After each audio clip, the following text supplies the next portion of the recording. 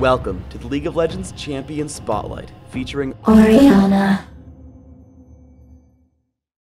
Orianna is a completely unique champion with an all-new way of casting spells.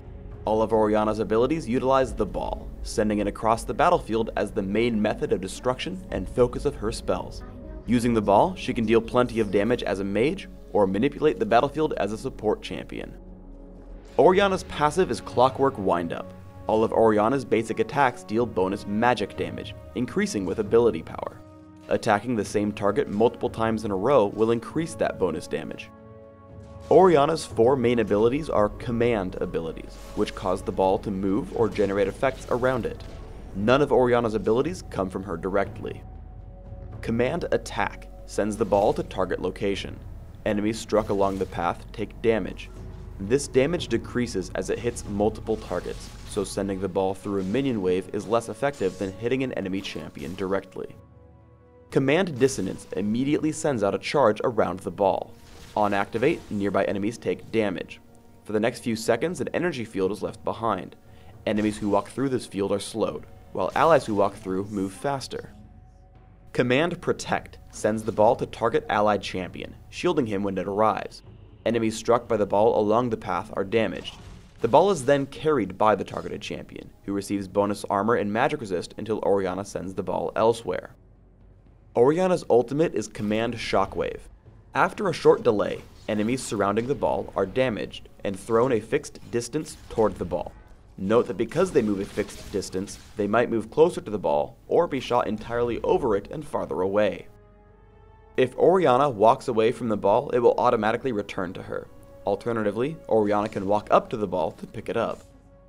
Orianna has a great amount of damage early on, with Attack, Dissonance, and Clockwork Windup. I mess up early against Ashe, getting extremely low. Thankfully, as she dives me, I get some damage in, with Attack and Dissonance, turning to face her and grabbing first blood right before dying. And of course, it was worth it. Orianna has a great harass game, as I'm able to constantly damage Ashe behind her minions. As she goes aggressive, I damage her while shielding myself with Protect. Then chase her down as Shen comes to help. Leading with Attack into Shockwave, I pull her back into us, grabbing the kill with Clockwork Windup and basic attacks. I come to support Shen, who's being chased by Xin Zhao and Ashe. Protect and Dissonance keep him alive and create distance, but we still get chased down. I hit Xin Zhao with Attack, lining him up for the kill with Protect as he chases me to the turret, the shield barely keeping me alive. Even without any ability power, Orianna can bully other squishy champions. I rush straight for Morgana. As soon as I see her stop moving, I dodge straight up for Dark Binding, sending Command Attack her way for damage. Note that I keep running toward her. This way I can always keep the ball close and lower her chances to dodge. Orianna is an especially great duelist mid-game. I use Command Dissonance to haste me toward Ashe, harassing her with Attack and shielding myself with Protect, barely missing the damage portion. I try to keep up with Ashe as she runs, leading her movements with Attack and immediately killing her with Dissonance. Here are 2 rules to remember.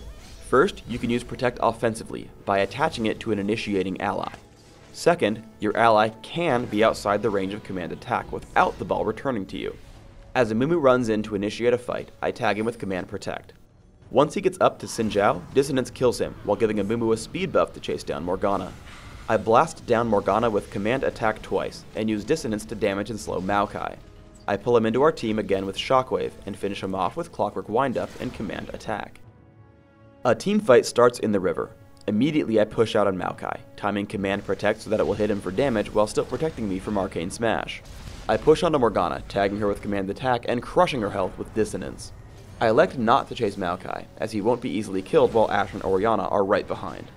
Instead, I push into Orianna. I move the ball onto Shen with Protect, but Shadow Dash makes the ball return. Instead, I haste myself with Dissonance, chasing down Orianna with Command Attack and Clockwork Windup. As we continue to chase Maokai, I use Command Dissonance to slow him, run in front so that Command Protect cast on myself will hurt him, and finish the job with the rest of my team. Amumu lands a long-range bandage toss and we start a team fight. I blow all my offensive cooldowns immediately, giving us the kill on Morgana. I throw Command Protect onto Amumu as we retreat, which gives me a great angle for attacking Xin Zhao, slowing him for the kill with Command Dissonance. I take Magic Penetration Marks, Mana Regeneration per level Seals, Ability Power per level Glyphs, and Movement Speed Quintessences. These runes give Orianna some nice damage output, and the movement speed keeps her safe from harm. My masteries are 9-0-21, utilizing magic penetration and offense while taking Ghost and Flash in utility.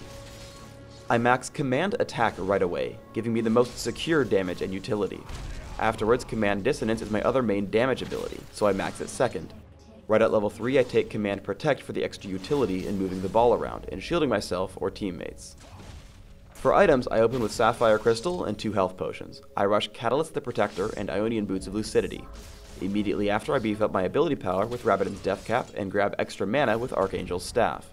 My last few items are Void Staff, Rylet's Crystal Scepter, and Banshee's Veil for a nice mix of damage, utility, and durability.